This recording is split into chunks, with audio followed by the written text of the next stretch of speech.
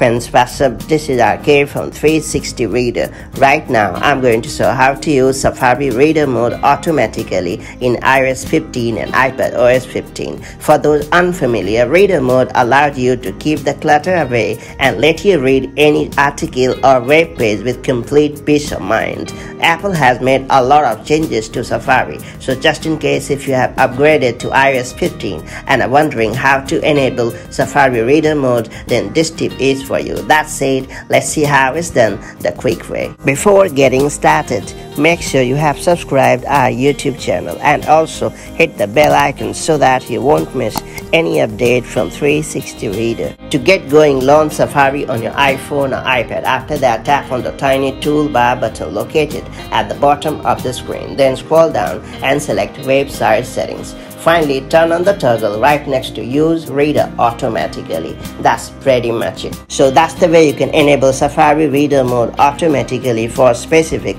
websites in iOS 15 on your iPhone or iPad. Now go ahead and read your favorite articles with complete peace of mind, knowing that auto-playing videos or ads won't disturb you. Of course, if you ever want to disable Safari Reader mode, all you have to do is follow the same steps and then turn off the toggle right next to Use Reader automatically. If you found this video helpful, make sure to like and share it, and I'll see you in the next video with more such helpful tips and tricks. Till then, stay safe and have a great time. Bye-bye.